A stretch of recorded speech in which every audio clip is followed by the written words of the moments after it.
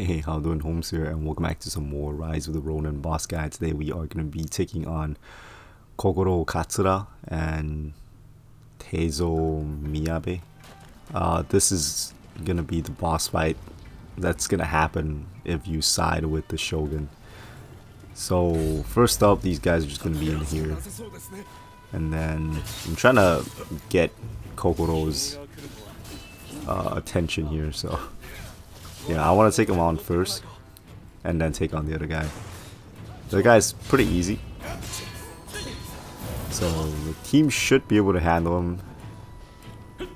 This guy has combos going into red attacks. It's usually 4-hit combos, and then the 4th hit will be a red attack. Sometimes he does have 3 hits. This bottle, be careful because that's oil. This is a 5-hit combo, but they're all neutrals. So after the 5th hit, if you get a stun on the Hayabusa stance, you can go in for the slam attack, or the suplex, they call it in this game.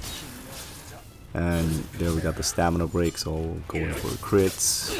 The crit does do more damage than the suplex. Alright, there's a 3-hit combo. When he jumps up in the sky, that's guaranteed it's going to be a red. Alright, so just parry as it's coming down, don't do it too early. This is a 4-hit combo, and then the 4th hit is a red attack. I ate it there.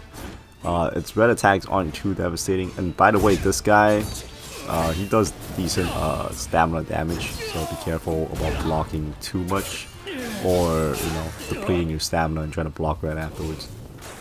So that's why I'm not getting in too much hits. Like 1 or 2 hits and then back away, because I want to be able to block his attacks and parry his like last attacks.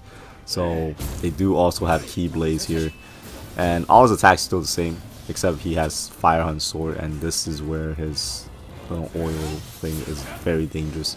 That move that he just did where he sent out the sword waves, it's a 2-hit sword wave, and then he'll follow in with 1 regular attack and then a red attack.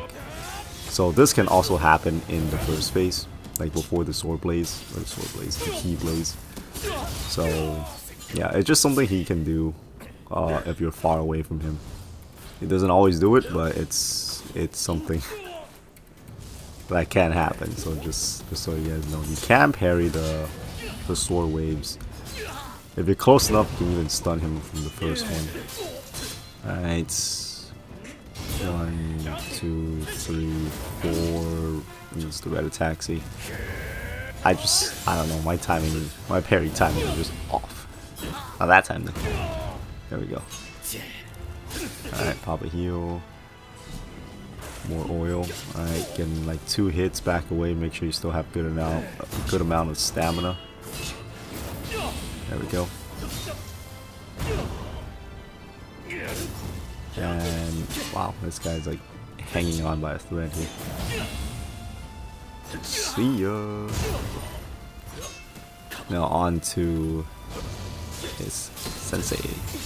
So this guy, he likes to spam his flamethrower a lot. He does have melee attacks, but he rarely does it. When he's throwing the flamethrower attack, you cannot stagger him out of it. So that's what makes him dangerous.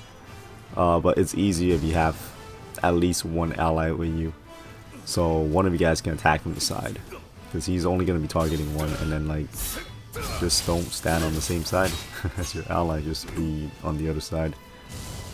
Like if you have to, you can switch your allies, like switch to your allies and then whack them. Be careful with the bombs.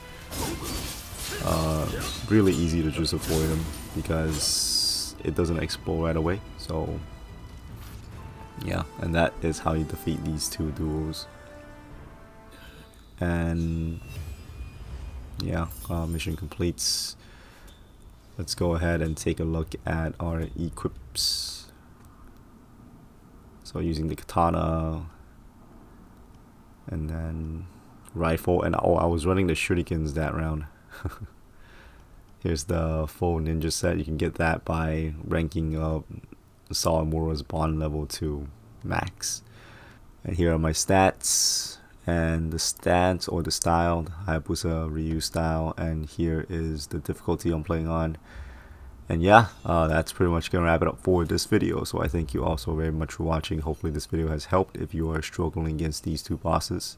And if it did, hopefully y'all will stay tuned for more. But until next time, I hope to catch y'all later. Holmes out.